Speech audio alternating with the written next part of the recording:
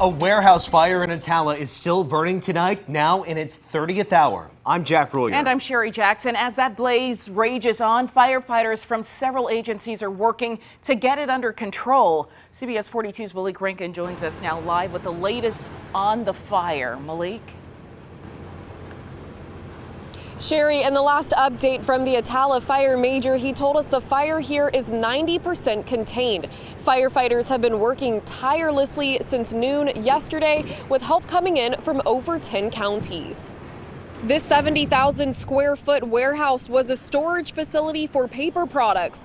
While the fire is mostly contained, the obstacle firefighters are facing now is the building itself.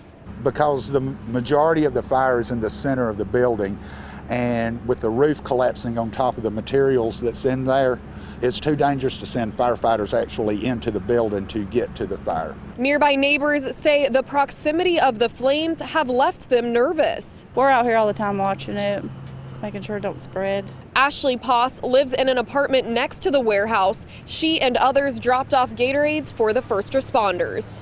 Because it's hot and they've been away from their families the last few days, so it's the least I could do.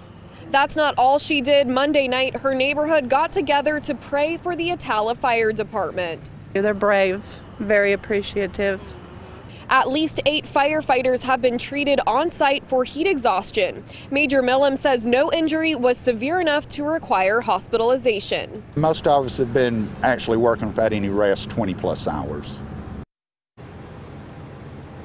With the fire at 90% containment, they have been able to scale down their operations, allowing firefighters that came in from other counties to return home.